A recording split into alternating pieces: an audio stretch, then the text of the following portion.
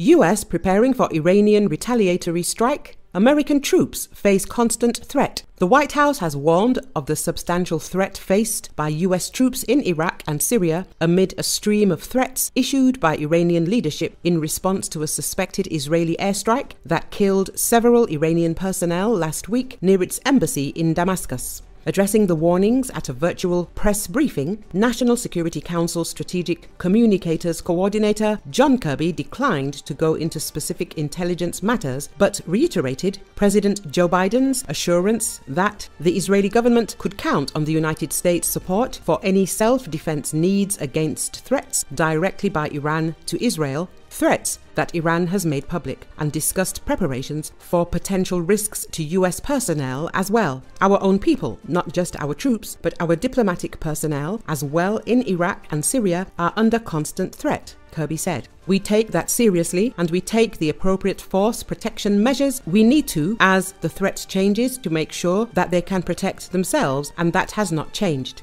That will not change. We're continuing to do that. But we take the threat to our people in our own facilities seriously, and we know that those groups, many of the groups that conduct those kind of attacks, are supported, funded, resourced by the Islamic Revolutionary Guard Corps.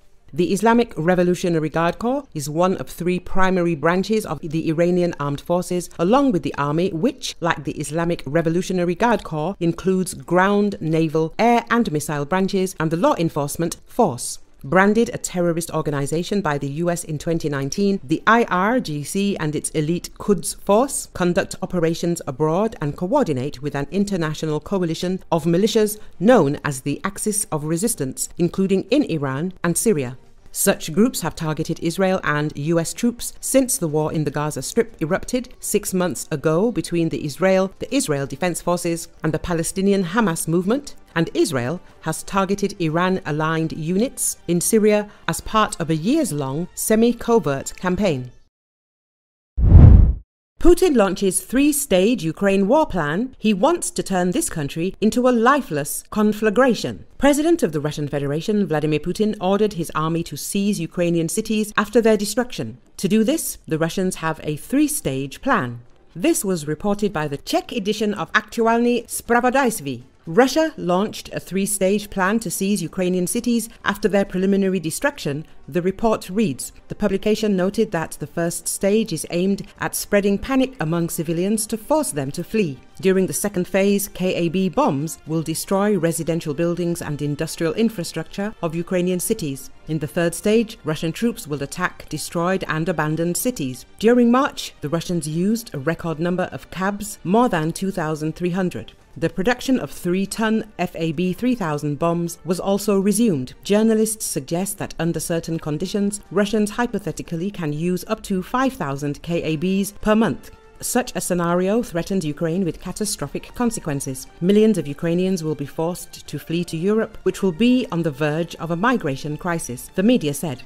Russian President Vladimir Putin is preparing the ground for the largest humanitarian catastrophe in Ukraine. Another important goal for the enemy is the destruction of Ukraine's energy infrastructure. The Russians consistently attack cities near the front of the border: Sumy, Kharkiv, Nikopol, Dnipro, Kryvyi Rih, Mykolaiv, Odessa, because the air defense system can't intercept all the missiles fired at close range.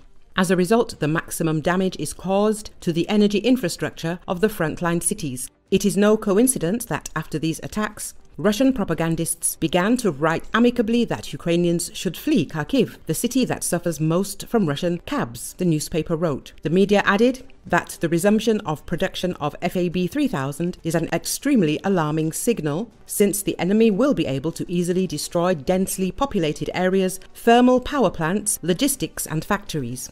As the Russians advance, cab strikes will force Ukrainians to flee their settlements. Against the backdrop of international inaction, Putin wants to turn Ukraine into a lifeless conflagration, the journalists added.